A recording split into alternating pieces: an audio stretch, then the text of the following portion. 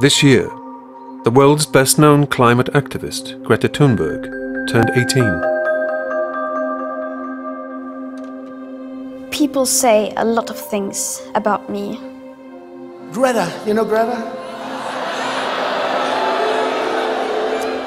People call me a brat, an idiot. Ведь никто Грете не объяснил, что современный мир сложен, многообразен. And yet, for reasons I don't understand, people listen when I talk. You are listening to me right now. But I don't want that. I don't want you to listen to me. I want you to listen to the science.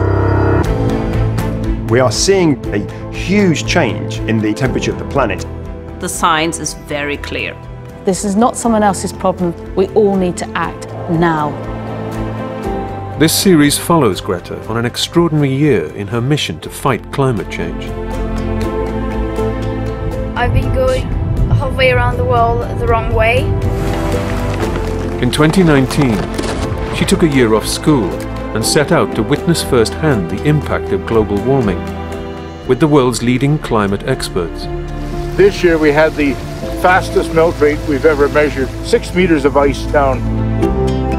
And discover whether technology can help protect our future. We could store all the emissions we could potentially imagine.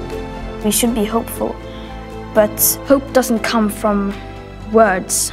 Hope only comes from action. Greta's taken her protest to the global stage. World leaders are behaving like children, so it falls on us to be the adults in the room. But in a year when COVID-19 brought life to a standstill, the risk level has risen.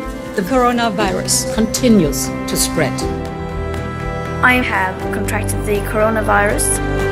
can Greta convince a world reeling from one crisis to finally face another? COVID-19 has really given the world a tremendous opportunity to reset. We're never getting out of here. How we address the climate crisis will determine what the future of life on Earth looks like. We can act, but we don't have time to wait.